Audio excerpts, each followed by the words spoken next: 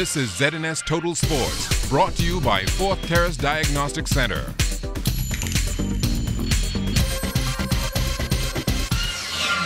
Hi, good evening and welcome to Sports Friday. I'm Julian Gibson, coming to you from my new home, Sandals Royal Bohemian. Well, Anton Richardson, he's home after playing a number of games with the New York Yankees. Charles Fisher, he used to pull for the New York Mets. He's now a New York Yankee now. He caught up this morning with Anton.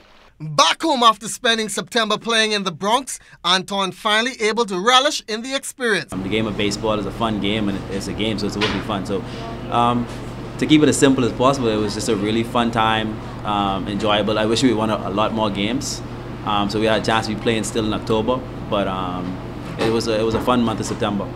Richardson had his breakout series against the Baltimore Orioles live on Major League Baseball Fox Saturday. I got a chance to get my first career start in Baltimore, which I was thankful for, and I was able to get a couple hits. We actually won 1 or 2 games there.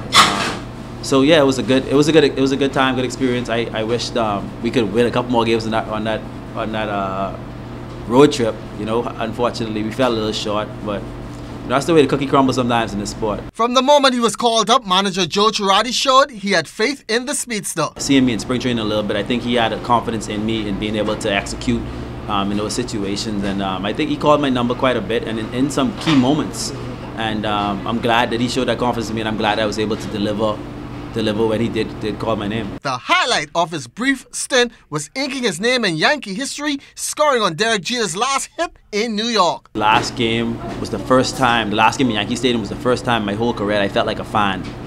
And it was, you know, the emotions in the stadium that day from the fans, the players, even Derek himself, you know, it's just a different feeling in the air that night, you know.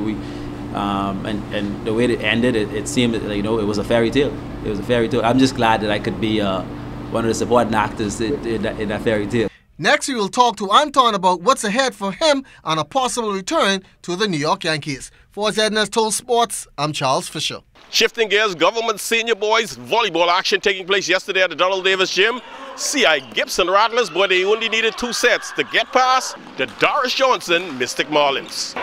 We played bad the other day, but we come out today and get the victory over Doris Johnson. But I think we could have played better. It looked like it was pretty easy, y'all won in 2 sets. I guess, but we still have to work hard, come out next time harder, and play better. We perform good. Our coach tell us go there and execute. Don't take nothing for granted, even though they can't serve the ball back over, and we play well. Shifting gears, women, they're taking over the workplace, the home, the schools, even sports. Bahamas Olympic Committee Executive Cora Hebine, well, she talks about women development in sports in the country. We have been quite active for women in sports because, you know, women now, you are seeing so much achievement and success with women in sports. You know, we are not like the other countries who have been having problems with even having women compete. We were fortunate enough that we always compete in sports. But as far as that is concerned, we are fine with that. But we just need to continue to bring awareness to these young women and to showcase what they can do and what women are good for. And finally in sports, our Charles Fisher plans to return to track and field to those glory days when he dominated the sprints. And tonight he is speaking to a doctor as to what he will really need to regain that speed. Some of the technology and the equipment and products that we use have all been tested, proven. We don't use any company that has not met the standards of the drug federations and even the guidelines. It's just, like I said, you're competing against science now, and the science is that most of our kids are at a disadvantage. And the onus to not only fall on the athletes, now the therapist, the coach, the manager, everybody's going to get penalized. Yeah, everyone. See, the thing is that someone has to be held accountable. If the athletes don't know, then they're relying on the discipline of the one who's providing the service. And this is one of the reasons why our company is always leading the way in terms of what needs to be done. So coaches and athletes and even parents, the workshop on Friday night is open up to the parents as well.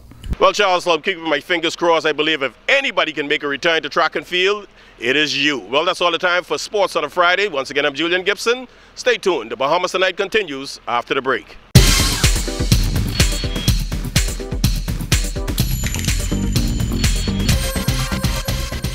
This is ZNS Total Sports, brought to you by Fourth Terrace Diagnostic Center.